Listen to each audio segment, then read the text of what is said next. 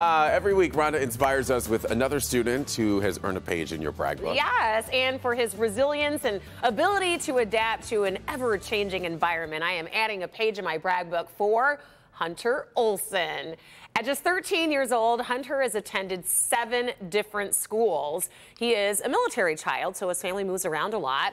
And though through it all, Hunter maintains straight A's and is currently an 8th grader at Parker Middle School in Howell, where he plays percussion in the band and is the student on the student advisory board. He was nominated by his mom, who says that Hunter makes a name for himself everywhere he goes and is always recognized for his leadership skills and positive attitude. Well, we like that.